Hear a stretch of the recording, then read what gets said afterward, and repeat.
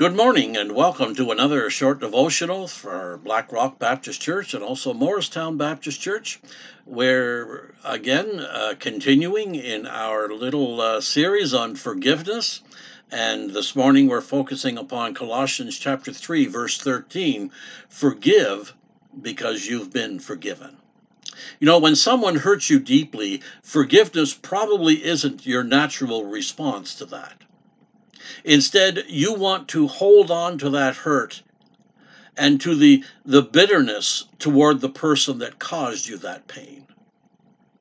But God calls us to forgive, to let go of the past and release any bitterness toward the people who have hurt you.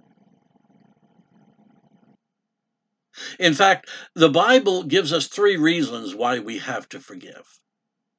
And those reasons have nothing to do with whether people deserve forgiveness or not. Number 1, you must forgive those who hurt you because God has forgiven you.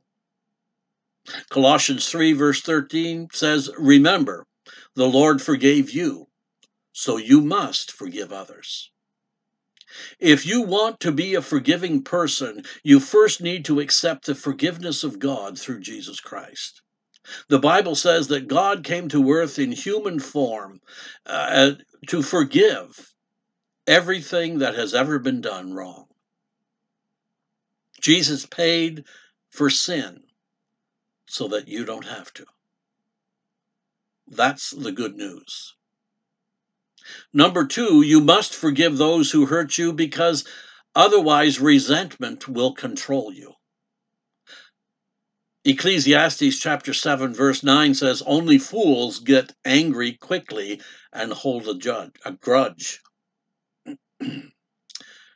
Resentment makes us miserable, and it keeps us stuck in the past. And when we're stuck in the past, we are controlled by the past. Every time we resent something, it controls us.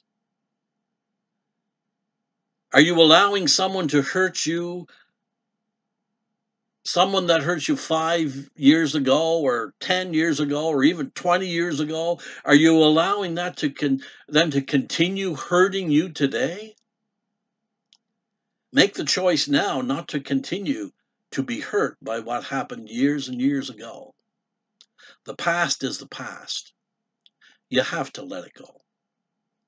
And then finally, you must forgive those who've hurt you because you're going to need forgiveness in the future. Matthew 6 verses 14 and 15, Jesus says, "If you forgive other people when they sin against you, your heavenly Father will also forgive you. But if you do not forgive others their sins, your Father will not forgive your sins." Forgiveness is a two-way street. You cannot receive what you are not willing to give. Someone once told John Wesley, "I would never forgive any person who has wronged me." Wesley replied to him, "Well then, sir, I hope you never sin."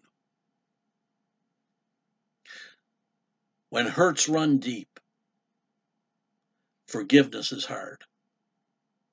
But remember, you have 3 big reasons to forgive others. God has already forgiven you. You don't want to let resentment control you. And you will continue to need forgiveness in your life in the future. Choose to live in the freedom of forgiveness today. God bless. Have a wonderful day. Let's continue to exchange prayers daily.